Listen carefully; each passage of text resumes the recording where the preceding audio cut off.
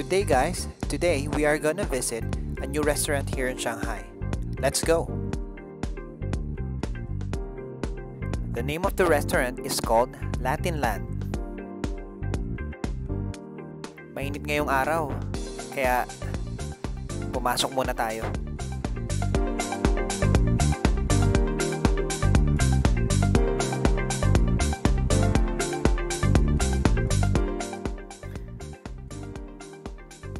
And of course, pacheck muna tayo ng QR code natin to make sure na negative tayo sa COVID.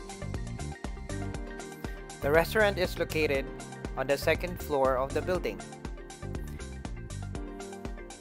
And here we go. And here we are. Kasama namin ang kaibigan naming si Ate Liza to give us a tour of the restaurant.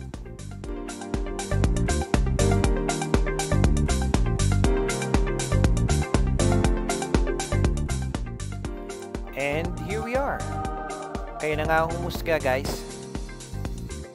Ayan. So bumubungad sa atin ang mga coconuts. And some palm trees.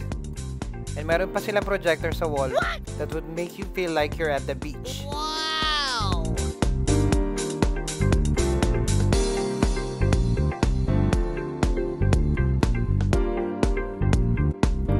On this side, andito yung bar nila.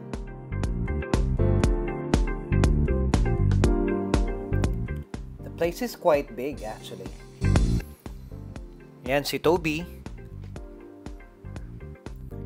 And on this side is the DJ booth. And on the left is the kitchen.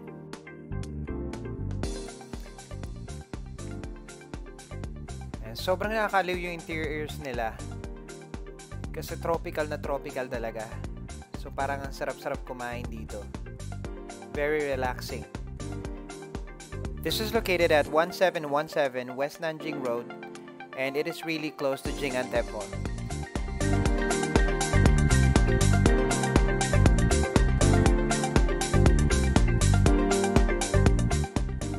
And of course, we chose the coziest seats para mas ganahan kaming kumain.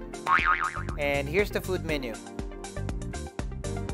Today, we ordered the all-you-can-eat lunch set for only 68 RMB per person.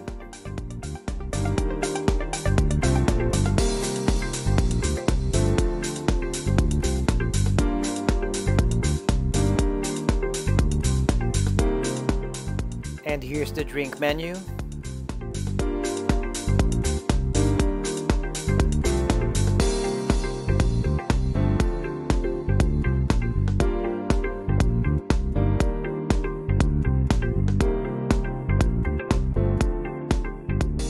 This is the chicharon, coconut rice, quesadilla, beef stew. They also have fish ceviche,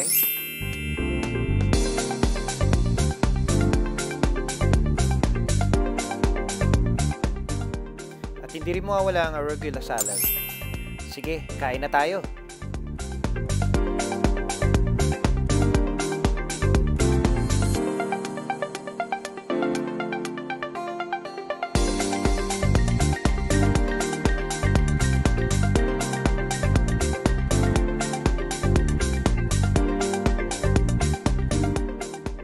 Okay, let's try this quesadilla.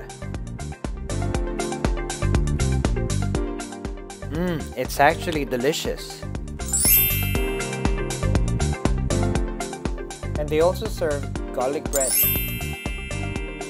And this one is fish sudado. And this one is corn tostada.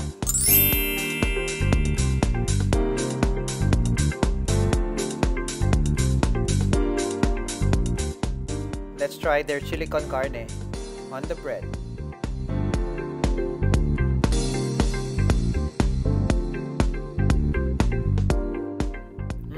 Papailing ka sa sarap. At meron din silang french fries.